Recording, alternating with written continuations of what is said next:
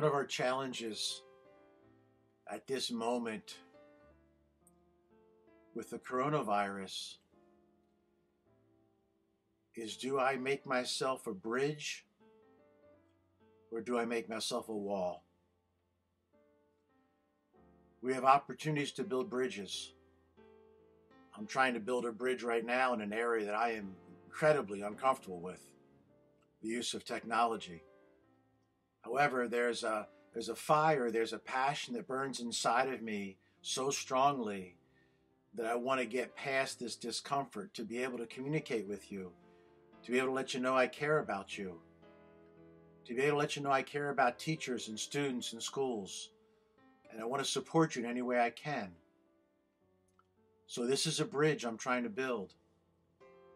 Email's a bridge, and Facebook is a bridge, and Twitter and Instagram's a bridge, and I'll tell you, I have no idea how to build those bridges. But I know how to open my heart to you, and how to reach out my hands to you, at least metaphorically, because I know it's not safe for us to touch hands right now. And there have been also times in my life when I was so afraid I built a wall. And I know right now there are some folks in our world who want to build a wall.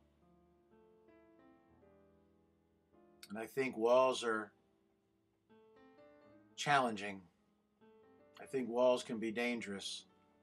There's so much separation. And right now the wall is the virus.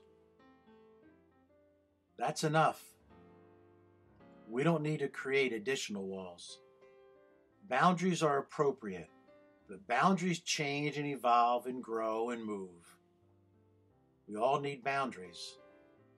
And one of the boundaries right now is I need to work with you and want to communicate with you so badly that I'm going to use technology, which I'm uncomfortable with. So I'm going to work with that boundary. But every time we build a wall, we're locking someone out. So what are we doing today? What are we doing today that builds a bridge? I'd ask you to take one action before you go to sleep tonight that builds a bridge. And if there's a wall that needs to be torn down, what is that wall for you?